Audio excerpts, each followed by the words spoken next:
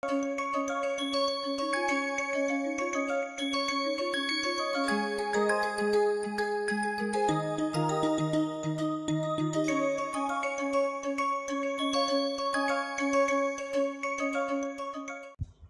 we did the Rothaan Hartree-Fock equation. Let me just quickly derive it again for continuity. So, we started from the canonical Hartree-Fock equation, which was in space orbitals. So, I hope all of you can write the equation in space orbitals. So, let us assume that the phi i's are the space orbitals and our chi's are the spin orbitals. So, this is the canonical Hartree-Fock equation for in space orbitals, and in particular if it is closed shell. So, of course, this form will depend on what kind of systems it is. So, this is a particularly for closed shell. You can get a single eigenvalue equation like this, where f of r or f of r1 is h of r1. Please remember that now the spin is integrated. Okay, so, this is only in terms of space orbital. So, this is the spin integrated equation for the closed shell. So, h of r1 plus sum over j equal to 1 to n by 2 integral phi j star 2 1 by r12 2 minus p12 phi j2 d tau 2. So, I hope all of you can write this. 2 is essentially r2, just to make sure that you understand, and the integration is done over d tau 2. r12 is of course mod r1 minus r2. So, this 2 comes, first of all the summation is over only n by 2 spatial orbitals. 2 comes because of the fact that the electron which is giving interaction can, if this is an upspin, it can be either upspin or downspin for Coulomb, and for exchange it can be only parallel spin. So, there is only one term. The P12 will ensure the interchange of R1 and R2 when this operator will act on the coordinate of electron 1. So, when it acts on the coordinate of electron 1, it will ensure that this becomes 1 and this one will become 2. So, that will bring the exchange effect, which cannot be classically interpreted, but otherwise everything is exactly same as the Hartree-Fock equation for spin orbitals. Okay. So, this is what we first did. Then we said that for molecules, the exact solution of this is difficult.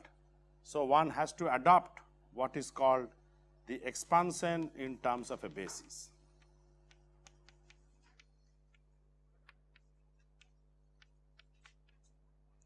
So, instead of solving this equation in the coordinate space, we solve by expanding these spatial orbitals in terms of a basis, because these are now my unknowns, the spatial orbitals, and the basis is a set of known functions.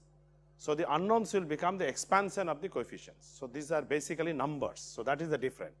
So, we can write now phi I of r or r1, it does not matter, it is a dummy variable, sum over mu c mu I, and a basis which is the basis usually of atomic orbitals, but it need not be. So, usually the basis is of an atomic orbital. The set mu is a set of atomic orbitals.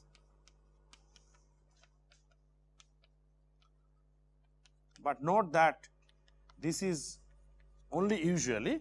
Mathematically, of course, it can be any complete set. Okay. But of course, the chemistry dictates that if you have a set of atomic orbitals, this becomes convergent. Since you are expanding in a basis, of course, there is a problem of basis set limit, and usually again we can't reach the limit unless we take infinite number of functions, but let us assume that you have taken an m basis function. So, in which case the Hartree-Fock itself was an approximation, has one more level of approximation, that is the expansion of the basis. Is it clear? So, that is what we did, and then we said that this problem now, which was a problem of finding a function set of n by 2 functions, is now reduced to finding a set of coefficients. because these are known functions, all right. And those coefficients are obtained by the Hartree-Fock Rothaan equation by plugging this into this equation and multiplying the equation by a member of the basis, conjugate of a member of the basis, and integrating over R. So, that led us to the Rothaan equation, which I just write this first and then explain. Sum over mu equal to epsilon I sum over mu S nu mu C mu I, where F nu mu was a matrix element of phi nu star R, F of R, phi mu R, d of R, d tau. So, when I do the integration, multiply by one member of the basis and integrate, the integration is of course a definite integral. So, it will result in a number. That number will depend on the nu here and mu here. So, we call this F nu mu, and this is actually has a structure of a matrix, m by m matrix, because it is a m in number. So, you have an m by m matrix. The C mu i's are very clear. They are the coefficients of expansion of the ith, what I now call molecular orbital, in terms of the muth atomic orbital. So, in a very simple chemistry notation, C mu I is the contribution of muth atomic orbital in ith molecular orbital. So, that is what this coefficient means, right, that I expand the ith molecular orbital, a mu, this is leading to this coefficient. So, this is the expansion of a mu in phi I. So, this is basically famously can be called your LCAO-MO coefficients. So, if you want to track a molecular orbital, all you have to look is the ith column. Please note again, the way the symbol that is written is a standard symbol, where the molecular orbital is expanded in terms of a column. So, that is why it is not C I mu, but C mu I. So, if I is 1, this is 1 1, 2 1, 3 1, 4 1 up to capital M1.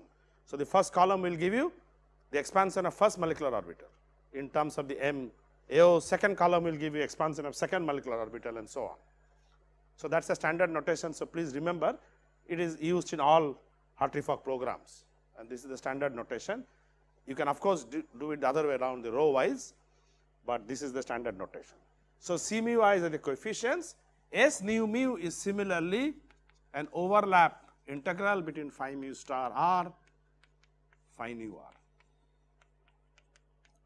d tau and d tau, and if these are not orthonormal, of course, the S nu mu will not be delta. So, provided of course, they are orthonormal, this will become a delta nu mu, Kronecker delta, okay, which is orthonormal set, but in general they are not. So, the equation that you get is of this form, and which you have derived. It is very easy to do this. Just expand this, integrate by phi mu star, a mu star. Oh, sorry. I think there is a mistake here. I think you should have pointed out. These are all A. These are expanded in terms of the basis. A nu star, a mu, a nu star, a mu. Sorry.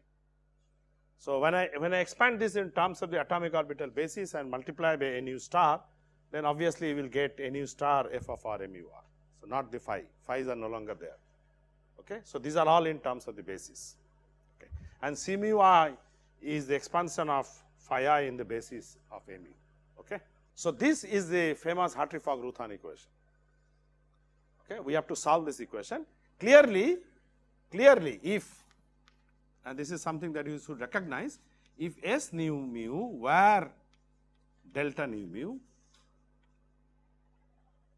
which means if the bases were orthonormal, okay, you could see that this equation would have become F nu mu, C mu y, and here you would have got nu equal to mu, so it should have become epsilon I C nu y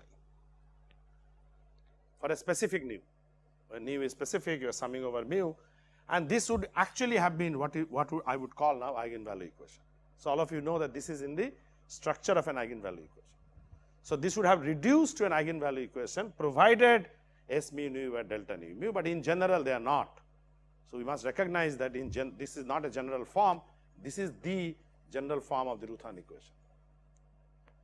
Okay. Clearly then our next task is to find out the C mu I, and to do that you have to write F nu mu in greater details by going to this equation, integrating, writing this in terms of the coefficients.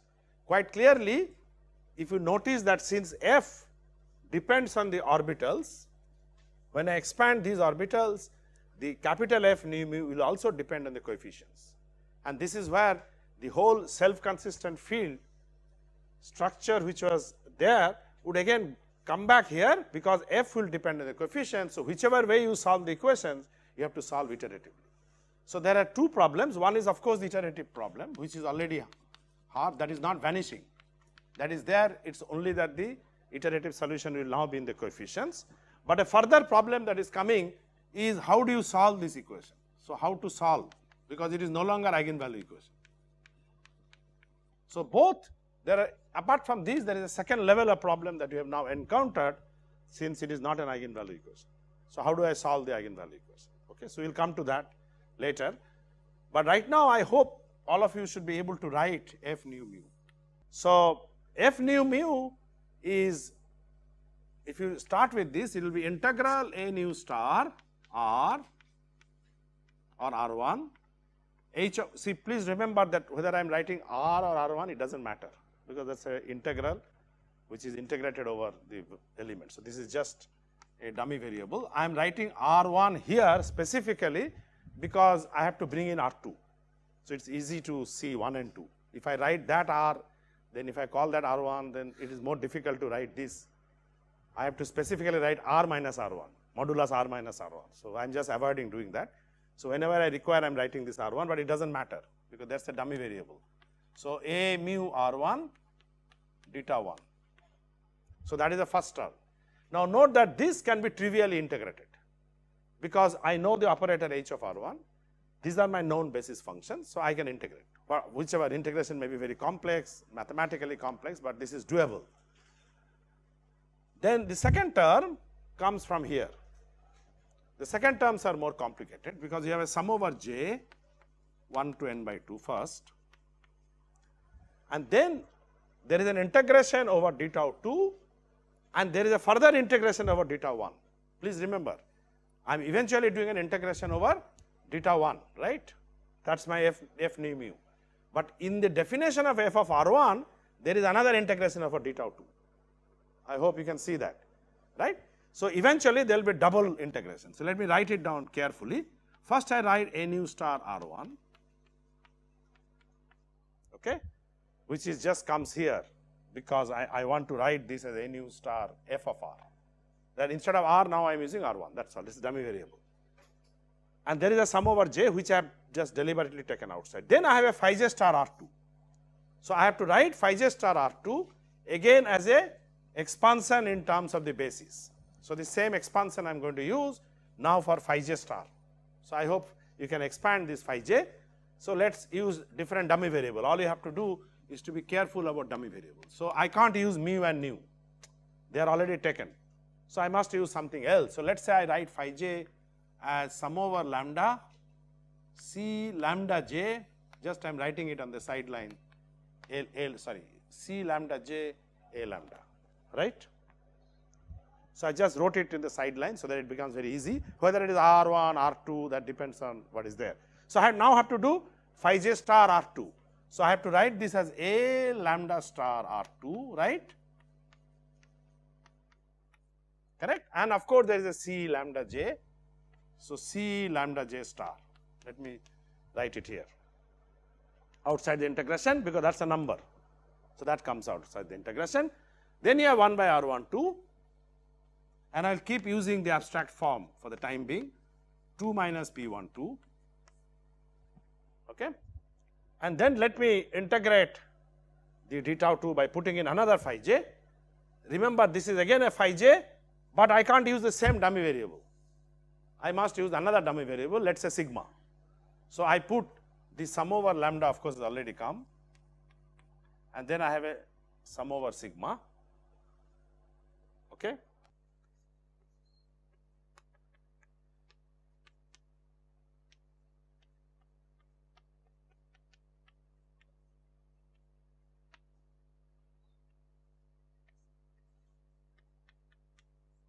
So, C sigma j, or C sigma j is already written. So, A sigma of R2, right. So, I am expanding this in terms of sigma, this phi j R2. Okay. So, I have a C sigma j which I have written outside the integration, and A sigma R2, and of course, I must complete this by bringing in A mu R1, right, A mu R1, and now I have delta 1, delta 2 first and then delta 1. Is it clear? I hope all of you can write this. Yes. So, summation over lambda sigma, summation over j, C lambda j star, C sigma j, and this integration. Now, if you look at this entire equation, they are all numbers, because the first term is a number, of course. The second term is also a number now, because it is a total integration of delta 2 and delta 1. Unlike here, where there is a partial integration of delta 2, it has a both the integration, and which is expected, because from this partial integration I did a further integration of delta 1 or delta whatever. So, obviously, this should become a number, and I get a very compact form of what I call f nu mu, okay, out of which this is trivial, but now this is where the problem will come, because to define f nu mu, you can see that I require the coefficients. Okay. So, that is the reason again you have to do an iterative or self consistent field solution. So, instead of guessing the phi, I have to guess the coefficients, because these are my unknowns, not the phi, because these are known, and then I have to construct the Fock matrix and then somehow solve this equation, which I will come later how to solve. So, let us not worry right now. Let us say I solve this equation, get the coefficients, reconstruct the Fock matrix, and keep doing till it converges. Okay. So, that will be my strategy now. So, instead of strategy of converging on phi, I am going to converge on coefficients. Now, there are several questions. What do you mean by convergence? When do I say it is converged? All that I will discuss when we go into more details, but philosophically that is going to be the strategy now. So, basically guess the coefficients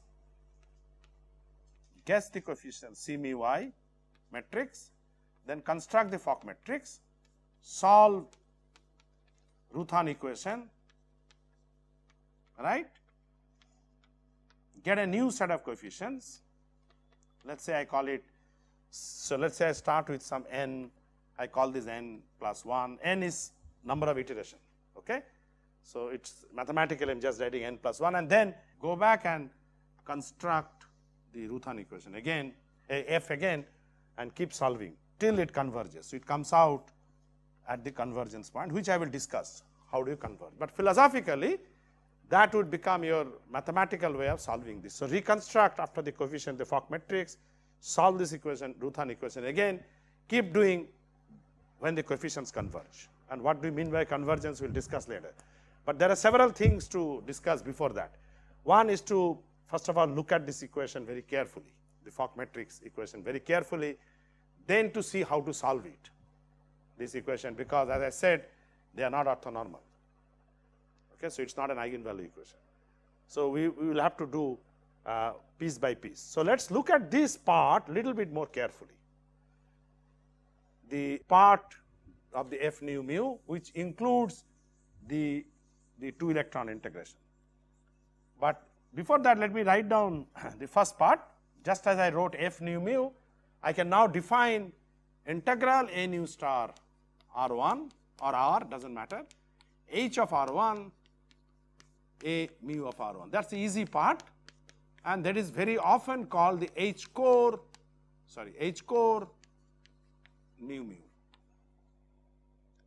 It is again a matrix element, right, depending on the basis nu and mu, and this is very often called the H core. Now I am using actually capital H, but please remember this is not a Hamiltonian, full Hamiltonian, it is just the 1 electron part, and it is very often written as capital now, and with a core on the superscript. The core essentially means that it is the 1 electron part, the kinetic energy in the electron nuclear attraction. So, that is all, the core has no other meaning.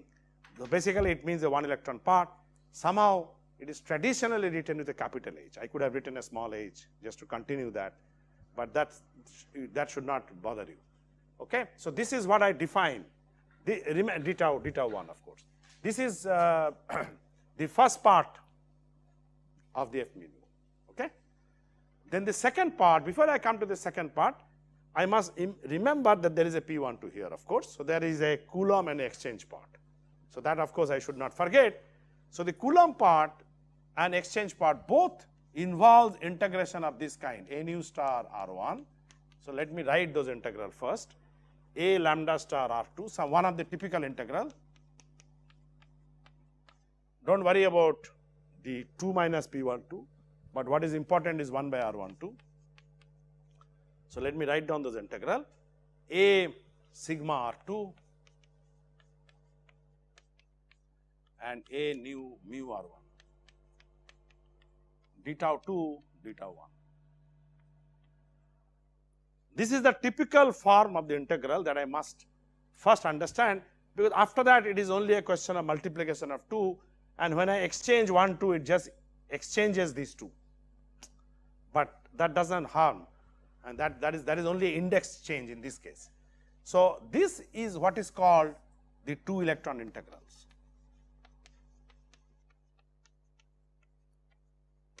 And the H core, just as I written this, these are called 1 electron integrals. Of course, it is very easy to understand why they are 1 electron and they are 2 electron. 1 electron integrals of course involves the kinetic energy plus the electron nuclear attraction. The 2 electron is just the 2 electron integrals, and that is very important to understand. These integrals of course during the SCF process have to be calculated only once, because you can imagine that the basis sets are known, functions are known. So, I just calculate once, the iteration comes because they will be multiplied by these coefficients, all right, but these integrals per se has to be evaluated only once. Okay. So, these integrals are very important. They have a nu and lambda on one side, sigma and mu on the another side. So, just as we have been doing the Dirac notation, I can write this integral in Dirac notation as nu lambda, right, 1 by R12 sigma mu, or sorry, mu sigma. Okay. By the Dirac notation, it is a 1 2 1 2 notation.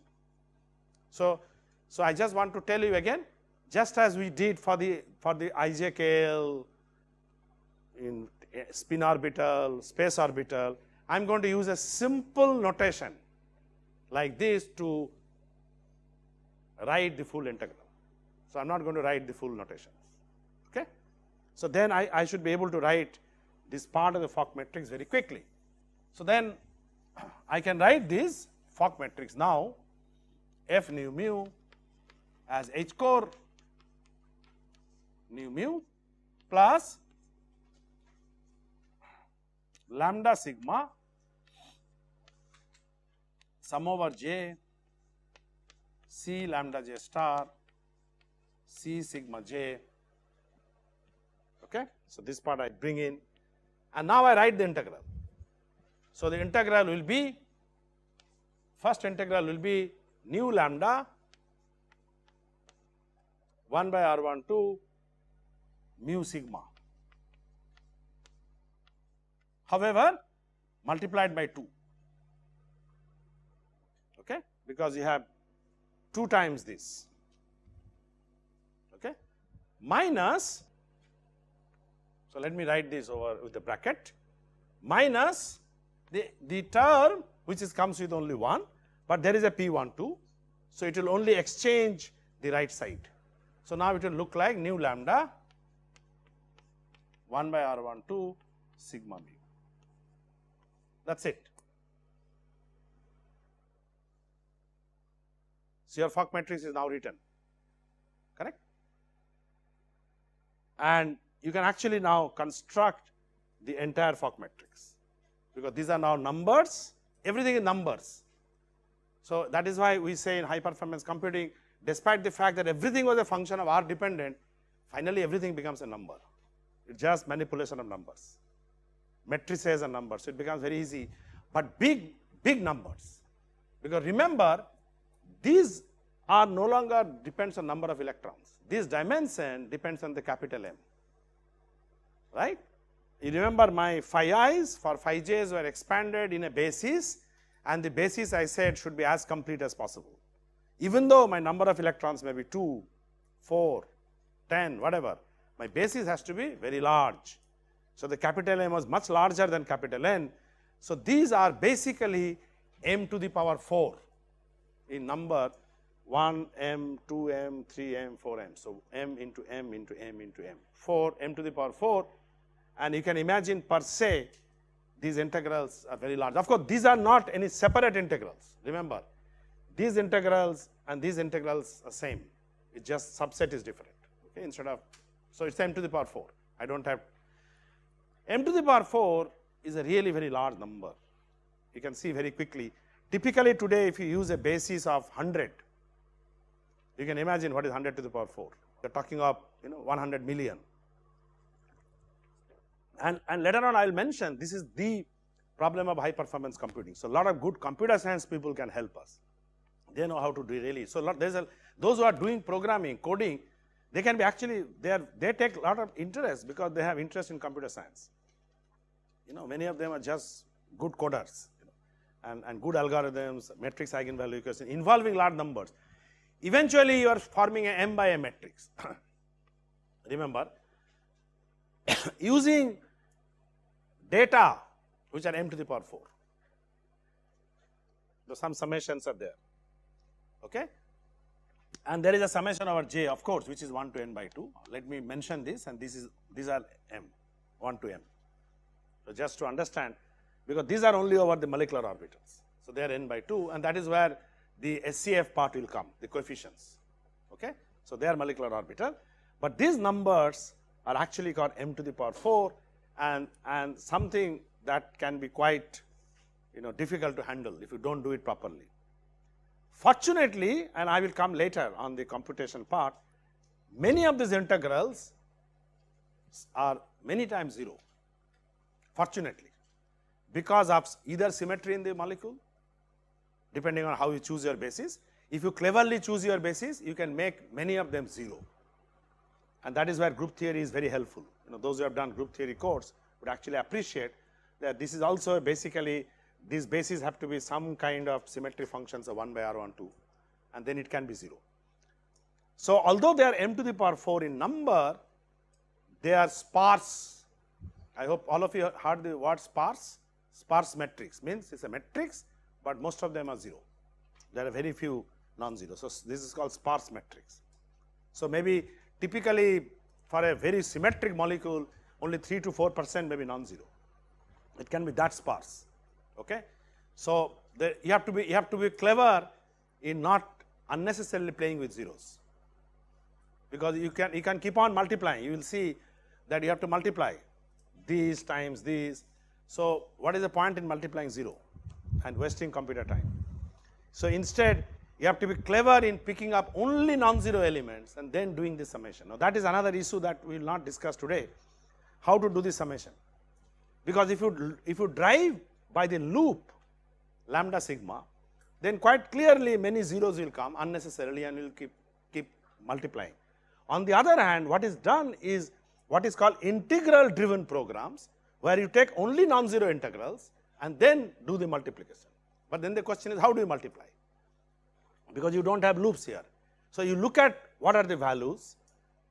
They also store not only non-zero values, but they also store these indices only for those non-zero values. Once I fetch the indices, I know where it will go.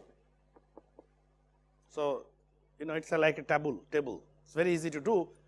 If you are, of course, if you have ever done programming, you realize that it's it's something that the computer science people, if you just tell them, they will be excited. So it's very exciting actually. The programming part itself is very exciting. But remember, you can't have a loop driven program. that is wasting the time because too many things are 0.